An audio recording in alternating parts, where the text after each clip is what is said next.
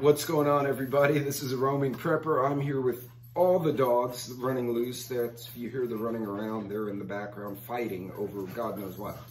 Anyway, today's topic, defensive prepping. What the heck is defensive prepping? Defensive prepping is actually kind of my hybridization of defensive investing and prepping. So I'll be right back and I'll explain what I'm thinking of, where I've come up with this concept. Other people are talking about similar things, and I think we all kind of have the same mentality. I just kind of gave it a name. But anyway, I'll be right back. Let's talk about defensive prepping.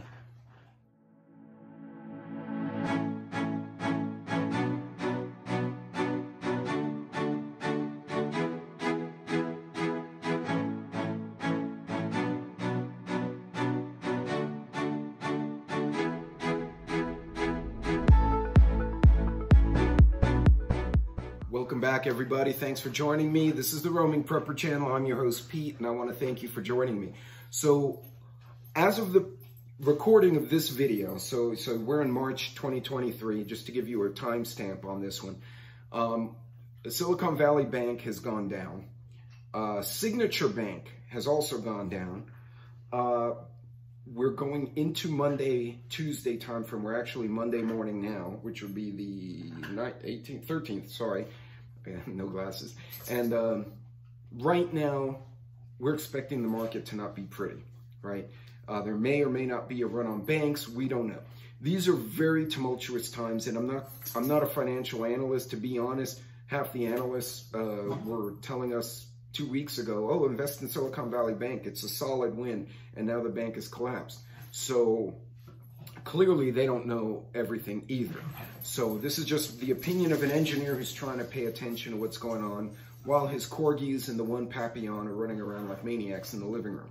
So defensive prepping, what is that? Well, defensive prepping is instead of expanding and buying more stuff to add to your preps, and there's nothing wrong with that if you can do it and stay on budget. I would like to encourage everyone, at least until we see how these bank situations pan out, to take the opposite approach and to maximize what you already have. So it's a more defensive posture. So if you do invest and your stocks, some of your stocks have gone up, you may want to either talk to your analyst, or if you know what you're doing or you feel comfortable doing it, sell those stocks, but hold the cash. Don't reinvest it somewhere just yet until you get some clarity as to what's going on in the market. I personally am trying to sit on a bit of a cash heavier portfolio, largely due to that's what companies have been doing. The Fortune 500s 18 months ago said, we're going to be on free cash flow and we're going to have less leverage, which means less debt, but we're going to have more available cash in various banks or in our assets, which can be sold for cash. So take the same approach. This is a smart way to do things. So basically, in an unstable market environment, the way we are now, where everything's all over the map, oil's going up, gas went down, and they're doing this right now. The banks are collapsing. Now's not a time to panic. Now's the time to dig in, right? So one, if you can keep cash at the house, physical dollars, I would encourage you to do so, right? One, make sure you have some cash in the event banks collapse. You can still pay for the necessities. Two, now's a great time to inventory your prep. If you're going to spend money on anything, it may be to upgrade shelving. I spent a little chunk of change upgrading from my old plastic, the Home Depot shelving, which is good, carries, 100 pounds of shelf. I upgraded to a 10,000 pound commercial system. I actually found it on a really good deal, which I'll talk about another day. However, that gave me the ability to put everything up on shelves so it's not all over the house. I can now look and see what I have, what I don't have, and it's organized. I can organize it by due date or expiration date so I can use it in the reverse order of which I bought it. So basically, first in, first out. First in, first out. You start pulling the inventory so you use up the older stuff first. Something like that might be a good investment, but if you already have a shelving system or if you know how to build one, now would be a great time instead of, going and getting the jackery. If you already have one, great. If you can budget it in, great. But if you can't, don't try to expand right now until we kind of see where the market's going. Instead, let's do the opposite. Let's look at what we have. Let's evaluate. Make sure you've checked your preps, check your inventory. If you can, upgrade your storage system. Organize yourself, take a good inventory. Keep a little cash on hand. All of these things will enable you, if the banks fail, or if the government says, hey, this is getting out of hand, we're going to shut the banks down for a week, which will freak everyone out. You're at least in a position that you can go and get milk, or you can go and get bread if you don't already have it, right?